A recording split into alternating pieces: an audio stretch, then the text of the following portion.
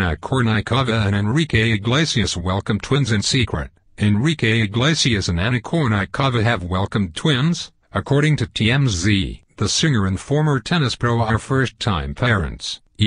Online also confirmed the news.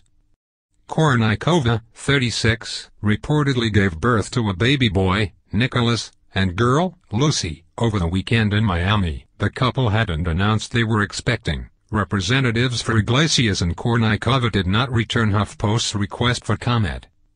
Despite making themselves mighty comfortable in the public bathroom for Iglesias' escape music video all those years ago, the pop star and former tennis pro are famously private and rarely appear in public together.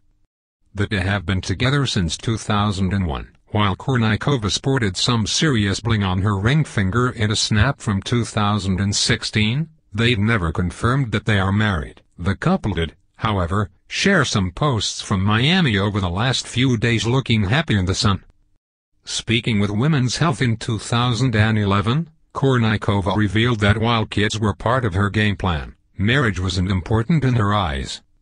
"I absolutely want to have children, whether I have my own or adopt. I love taking care of people," she said. "I'm in a happy relationship, that's all that matters. I believe in commitment. I believe in being open and trusting each other and respecting each other completely." Congrats to the happy couple, and may they forever take each other's breath away.